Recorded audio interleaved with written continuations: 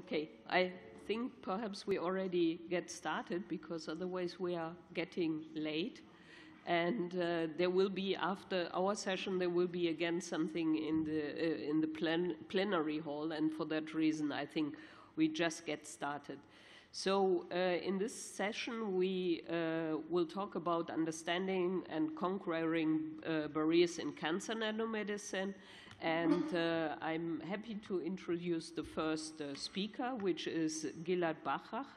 And he will talk about homing of Fusobacterium nucleatum to colon cancer. And I would make you aware that he's actually coming from an Institute of Dental Science. So that's translation. Thank you very much. Okay, thank you very much, and thank you for the invitation. So if you don't know what Fusobacterium nucleatum is, feel okay, because hardly anyone knows what Fusobacterium nucleatum is. So Fuso is an oral bacteria. We have about 700 different species of oral bacteria in our mouth.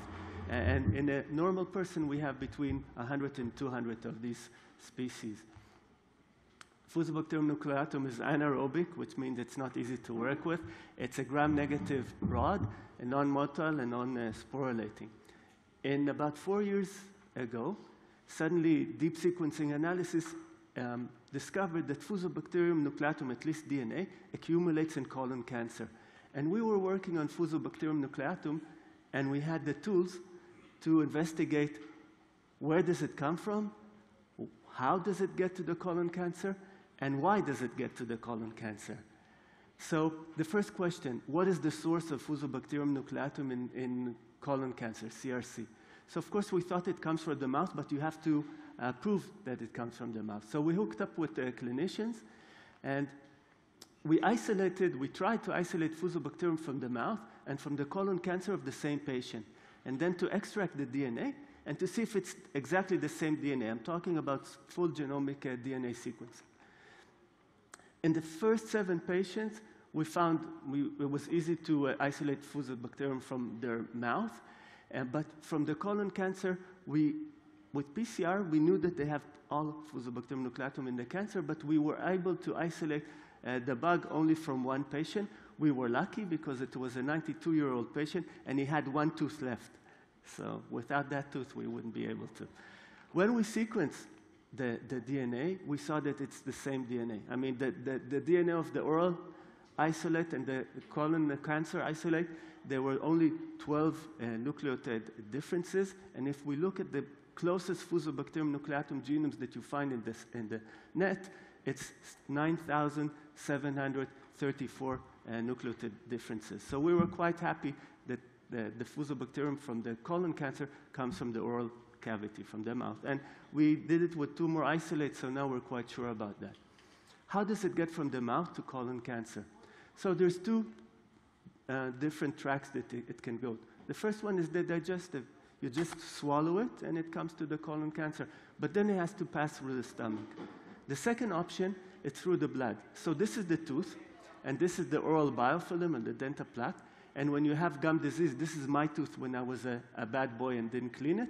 So when you have gum disease or periodontitis, then you have bleeding. And when you have bleeding, the bacteria go into the blood in transient bacteremia. So this is also an option through the blood system. So we used a colon cancer model in mice to check both options. And we inoculated the mouse both by oral gavage or by intravascular inoculation through the blood system. And the results were really clear that the Fusobacteria gets from the blood to the colon cancer. Okay, so not through the digestive tract, but through the blood. This is by PCR. Now what you see, if you inject Fusobacterium nucleatum to the blood of an animal without colon cancer, you can't find it at the colon at all. You need the colon cancer there. If you inject it to the blood of a mouse with colon cancer, you found them in the colon cancer about 20 minutes after injection, and they start to proliferate. And if you check in the proximal, in the adjacent normal colon, you don't see the bacteria, or very little. So it's really specifically to the colon cancer. This is specific because if you try control bacteria, even very similar oral bacteria, they don't reach colon cancer. So this is something specific for Fusobacterium nucleatum. As a microbial ecologist, I like the fact that Fusobacterium arrives to the colon cancer through the blood system. It's logical for me. Why is that? Because if it had to come through the digestive tract, it has to pass all the gut barrier, all the defenses of the colon, and plus to compete with the normal bacteria that is already there. This way it comes from the blood system, and it actually sneaks up from behind and doesn't have to go through all these mechanisms of defense. How does why does Fusobacteria come from the oral cavity, from the mouth to colon cancer? So we looked at the literature, the old literature, and we saw that galnac, a specific sugar, galnac galactose moiety, is overexpressed in colon cancer, or overrepresented in colon cancer. Now, everyone that works with Fusobacterium nucleatum knows that Fusobacterium attaches to galnac in many different bacteria in the oral cavity. And people assumed that it has a galnac lectin, but no one knew what it is. So before we went to find the galnac lectin, we wanted to make sure that galnac is really overexpressed or overrepresented in colon cancer. So this is the colon cancer of one of our patients. This is the normal healthy tissue. This is the border, and this is the cancer. And we stain galnac with green fluorescence, and you can see that galnac is really overrepresented in colon cancer, and you can see it here as well. So galnac is overrepresented in colon cancer. When we label the bacteria, and again ex vivo, see where they bind in the colon cancer, we saw that there is colocalization of Fusobacterium nucleatum and the galnac that is stained here in red. So we know that Fusobacteria bind to galnac that is overexpressed in colon cancer. How does it bind this galnac? So we have to find the galnac lectin, and this was actually our strong part to do genetic engineering in Fusobacterium nucleatum. So we made a transposon mutagenesis system in Fusobacterium nucleatum. Transposomes are genetic elements that you can insert them randomly in genomes of bacteria and make a mutation library. Now you look for a mutant that lost the ability to bind galnac, and this is what we did. And we isolated 3 mutants, and they were all mutated in a gene called FAP2. So we decided that FAP2 is the fusobacterial galactose or galnac binding lectin. Does FAP2 mediate the binding of fusobacteria to colon cancer? Yes, it does, because when we compared normal fusobacteria that express FAP2 and stain them in red to Fusobacterium that are lacking that are mutated in FAP2, we saw that the FAP2 mutants are impaired in attachment to human CRC. We used tissue microarrays, and we used a lot of human samples, and we used 2 different mutations, 2 different mutants, and the results was clear. So Fusobacteria attaches to galnac, which is overexpressed in colon cancer, using the FAP2 lectin. When we compared colonization in a mouse model of normal Fusobacteria that express FAP2 to Fusobacteria that are deficient in FAP2, there was a 100-fold difference, and we saw that the FAP2 mutants are impaired in colonizing CRC. So to sum up this, Fusobacteria, before we sum up, so when we think of how Fusobacteria colonize colon cancer, so we have specific and non-specific mechanism. First of all, it's a non-motile bacteria, but it's in the bloodstream, and tumor attracts more blood vessels. So it's easier for the bacteria to get because there's more blood in the tumor. Then you have permeability because of the cancer, which also helps the bacteria to get to the cancer.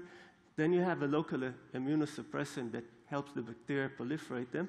And because the tumor is all the time using a lot of oxygen, then you have an anoxic, epoxic region, which is very good for anaerobic bacteria.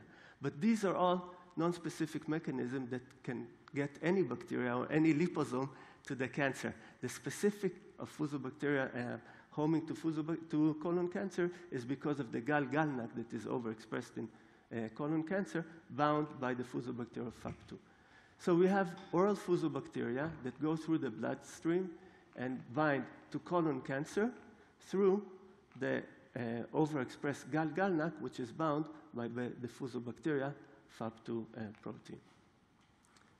The last question was, once Fusobacteria reaches and colonizes colon cancer, what does it do there? So this was a long story that was done in collaboration with an immunology group, and I will just give you the highlight because it was very long.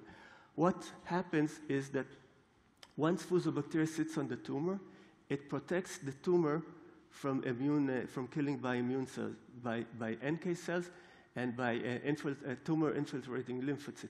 And that's because Fusobacterium nucleatum, again, using the FAP2, but a different moiety of it, not the gal-galnac binding one, activates a suppressor receptor on NK cells and T cells, which is called TIGIT, and by this specific activation, inhibits killing of the tumor and enables the tumor to grow. This is published, so you can see. Here you can see a representation, this in EM. You can see this is the tumor cells. These are the Fusobacteria that are attached to it. These are the NK cells that are coming to kill the tumor, but they can't because the Fusobacterium signals them, don't kill. What is the translation? What is the take-home method from this work? So we have a Fusobacterium that gets to colon cancer and protects it from killing by immune cells. Should we treat colon cancer with antibiotic? It's definitely worth thinking. Maybe it could be beneficial. Should we try to block the binding of FAP2 and TIGIT and binding of FAP2 and gal-galnac with specific antibodies? Definitely. Should we try to block TIGIT, the immune suppressor receptor? Definitely, and many companies are trying to do it as one as a checkpoint inhibitor. But more relevant to this talk, I think, we have a specific bacteria that home in specifically and multiplies in cancer. Can we somehow arm it to get to the cancer and kill it? Can we do something, and I did mention, but it also reaches cancer, colon cancer metastasis. Can we use micromedicines, and would you accept the micromedicine people in the nanomedicine journal, clubs? So this is my question, and most of the work was done by Jawad Abed and Johanna Emgrad, and all of the immunology was done in Ofer Mendelbaum's lab. Of course, we had a lot of help from a lot of physicians and surgeons, and I thank you all as well. Thank you. Thank you very much. I think we have time for one question.